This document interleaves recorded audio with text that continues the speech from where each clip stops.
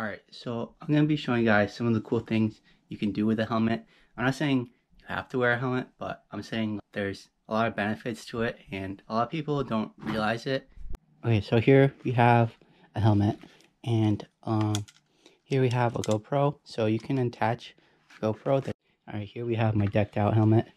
You can do some pretty funny stuff with stickers. I mean, I think all of this is pretty obvious. Advertise yourself. Alright, so you also can get like a Red Bull helmet and say you're sponsored by Red Bull, because I'm pretty sure they make them wear a Red Bull helmet. Full face helmets are also like really cool, and you can customize them out with goggles. And so, I mean, I know you can wear goggles with a regular hat on, but it doesn't really fit together very well and it's kind of stupid.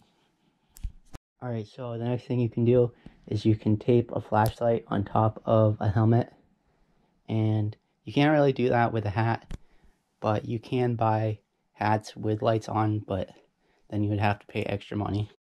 Next advantage is you can wear Bluetooth headphones attached to a helmet. You can buy it like that, and there are Bluetooth earbuds that you can wear like just without the helmet, but those are earbuds.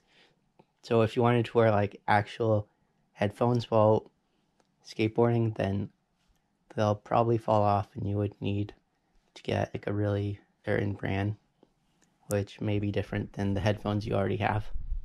Alright, so I look like Bomberman right now, but if you want to wear a helmet, the real reason you would want to do it is to protect your head. You still have to be careful about neck and spinal injuries as well as other injuries, but helmet isn't completely effective for huge crashes, but it is effective with a lot of crashes, and it really depends on the type of helmet you have, because they vary in strength. Motorcycle helmets that are like way more effective than this